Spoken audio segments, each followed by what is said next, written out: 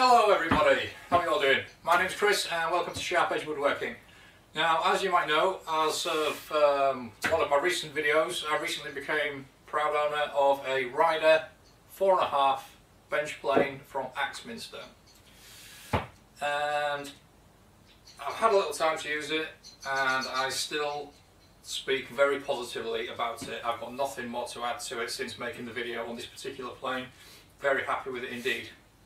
Now today is Monday the 23rd of November and on Friday the 20th of November I was at the Harrogate Woodworking and Power Tool Show.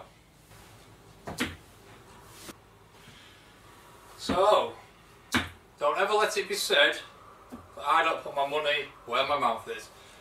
Now, in addition to my 4.5, I went and got myself a number 4 and a number 5. Merry Christmas. So, Axminster had a stall at the show and I went and had a look, and the good thing about this show is that they either already offer things at very good prices or they have a bit of flexibility price wise to negotiate, and in this particular case I didn't pay regular retail prices for these. I did get a little bit of a discount, so I am delighted with adding these two to my collection. Now, I've already stripped these down. I don't want this to turn into another Ryder bench plane waxing lyrical video, but I've already sort of stripped these down, sharpened them up, played around with them a little bit, checking for square, checking for flat.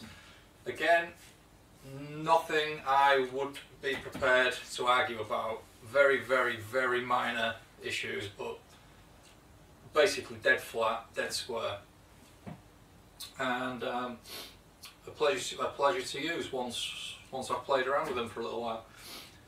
So a little more about these actual planes, speaking to the guys on the day. Again, with the 4.5 that I won, the marketing contacts that I have at Axminster who provided me with that, speaking to him and speaking to the guys at the show, these planes are manufactured in India with the company that Axminster they deal with to produce these planes. It's a modern, new, fully computerized casting foundry.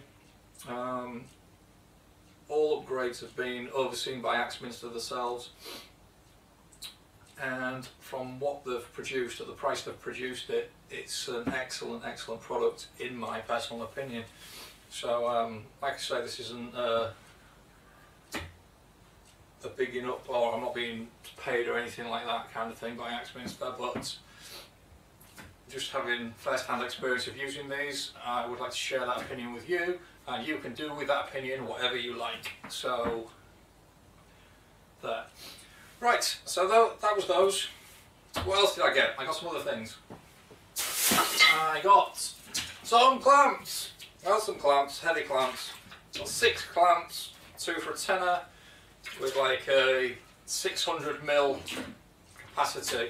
I'm a bit short on those, so when it comes to me making sort of cabinets, and again a bit like the TV cabinet I made, I'm kind of using my great big sash clamps there, which is a bit overkill. So I added a few of those. So those were 2 for a tenner, which I think is great value. I've got all my clamps, all the clamps that I've got, barring my sash clamps. I got those from the show over the past 2 or 3 years, just sort of picking them up bit by bit as I go. I got myself a brand new square, which cost me £16. It's very nice, and I have sort of checked it and calibrated it, and well, it's as calibrated as it's going to get, but I've checked it, and it's very, very square. My old one, I must have dropped it a couple of times because I've noticed recently it's kind of tapering off towards the top, so that's getting replaced with that. Oh, I'm delighted to announce I am now a member of the Festool Tool Owners Club with my first Festool tool. It's very new, you might not have seen it. It's called the Ice Scraper. I picked this up free of charge from the festival stand. So I'm now an official festival tool owner. Go me, got it in the world. Picked myself up a little chisel pouch tool roll thing, just for when I go out and about. I don't currently have one, and that was £1.50. I got one of these little, it's like a digital depth gauge thing. Need a new battery for it. Other than that, that was a few quid. Got those for £1, little metal glue spreaders for like getting in dovetails and things like that. Sort of thing I've been looking at for a while, and now I have them. I got a pack of Posi 1 and Posi 2 driver bits for a couple of quid. And I got 4 of these. You can never have too many of these. Always quite handy, always £1 each. And that was pretty much it. That's making noise. So that was pretty much it, but all in all, really enjoyed it, as I do every year. And if you haven't been to these things or you don't know about them, there was a time I didn't know about them. Somebody told me about it, I went, I loved it, and I've been every year since. So this is just kind of a video promoting this great event. It's called the Woodworking and Power Tool Show. Like in my particular case, it was the North of England Woodworking and Power Tool Show, which is held in Harrogate.